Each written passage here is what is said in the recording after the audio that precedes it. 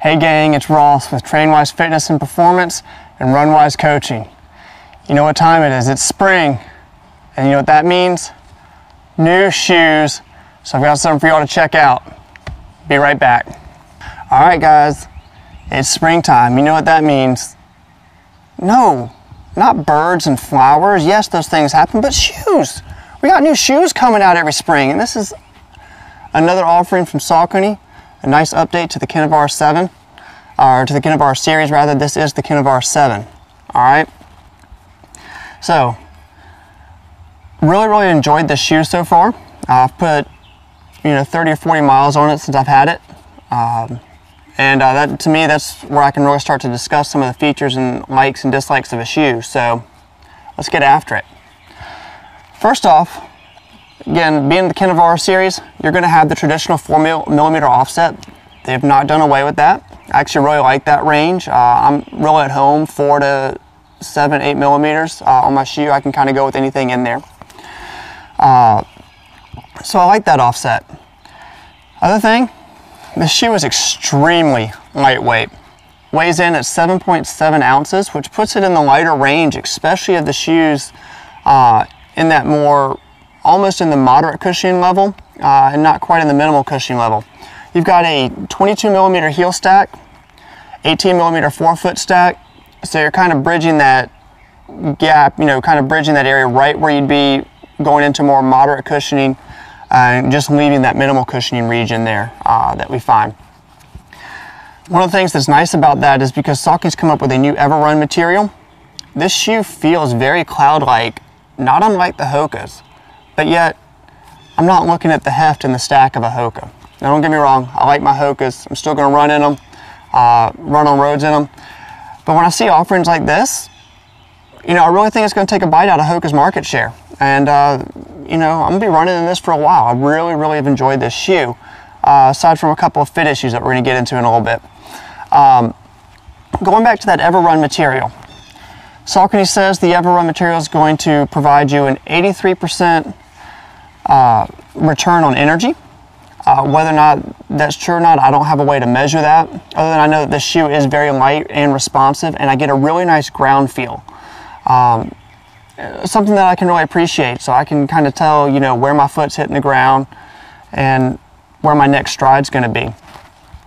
So the Everrun actually sits right up under the upper of the sole. It's going to be the closest amount of cushion you'll find to the foot, aside from putting a cushioned insert into the shoe. So Saucony's kind of patented this idea that we're going to raise up the cushioning instead of it all just being in the midsole. We're going to put it right up here, right up underneath the upper, and add this little extra layer for you. And again, it's really nice, very cloud-like feeling, but still very responsive ride as well. I do get a nice little bit of spring back from it, and like I said, I've just found that cushion system to feel really good. Something else they're using the flex film in here. What that does, that's going to help create a nice snug fit, keep your foot in place as you're moving, running stride after stride. Like I said, I found for the most part the shoe to be fairly comfortable. It's got a very nice breathable upper. Has a nice debris screen here, so keep some of that road debris out. I'm not going to keep all of it out, but again, it is very breathable. So when these Georgia days get a whole lot hotter, I think I'm really going to appreciate having that breathable shoe. Putting your foot in this shoe, right off the bat, it feels like your foot was meant to be in it. And I think that's the idea Saucony was going for. I can really appreciate a shoe that when I put it on, it feels like a glove on my foot, almost like I don't know it's there. Aside from the fact that when I go and hit the pavement, I don't step on the rocks and the nails and the glass and whatever else we may find out there on the road. All the reasons that keep me from barefoot running. But that flex film does a really nice job there, hugging the foot, keeping you well balanced and in place. Something else they've done is with this model, they have put a tab in here. You can see it right here. That actually hugs right across your midfoot and really is going to help hold you in place. The nice thing is this tab is actually attached to the bottom of the shoe here, and so when you've tightened up these laces, you can get this real nice dialed in snug fit without creating all this tension and folding along the upper here. Something you're seeing that a lot with other shoe companies. Nike's been doing it with their Pegasus and Air Zooms, and a lot of other companies are starting to do it now. You're kind of seeing this out there in different formats. Again, just get that real nice dialed in fit, snug where you need it, loose where you don't. And something, again, I really like and have enjoyed. Which brings me to the one fit issue I have with this shoe.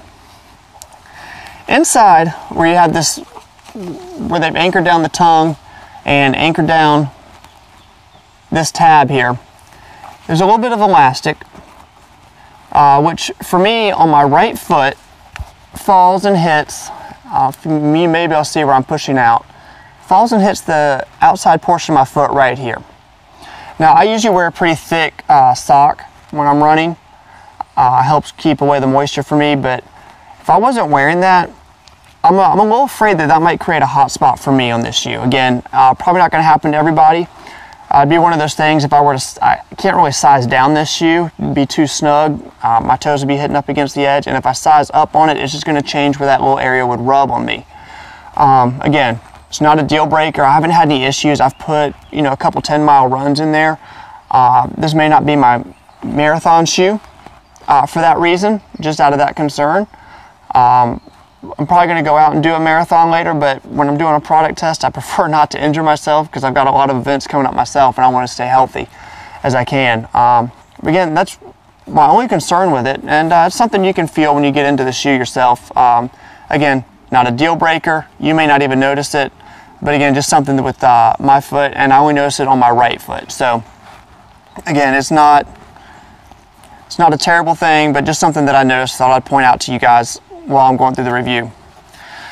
So let's get to the bottom of the sole here.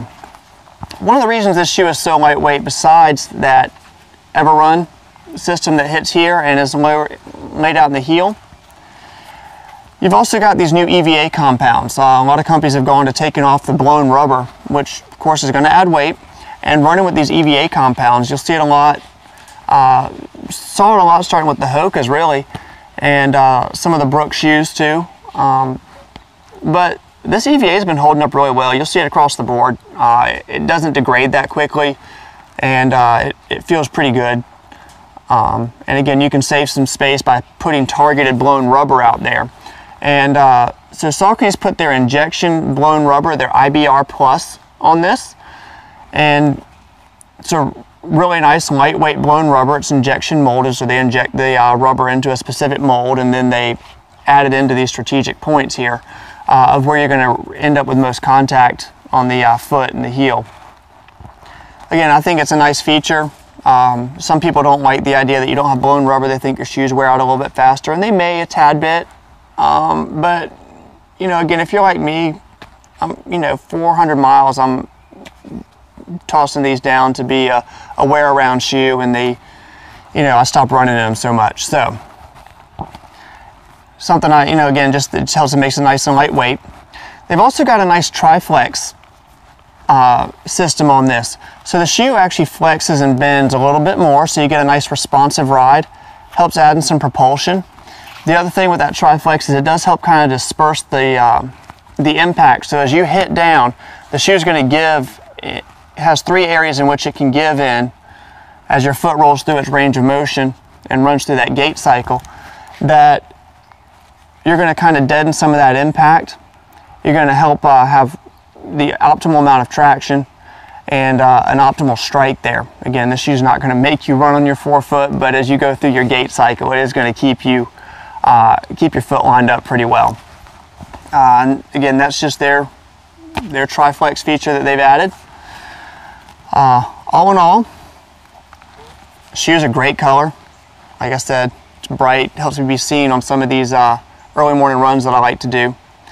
So I can definitely appreciate that. That's one thing that always draws me to a shoe, is I'm going to check out the colors, because I run at 4:30 in the morning most of the time, and I really want to be seen for safety reasons. And so anything that's got these bright neon yellows, neon greens, neon oranges with a lot of reflectivity, you can bet I'm going to check it out and probably do a review on it for you.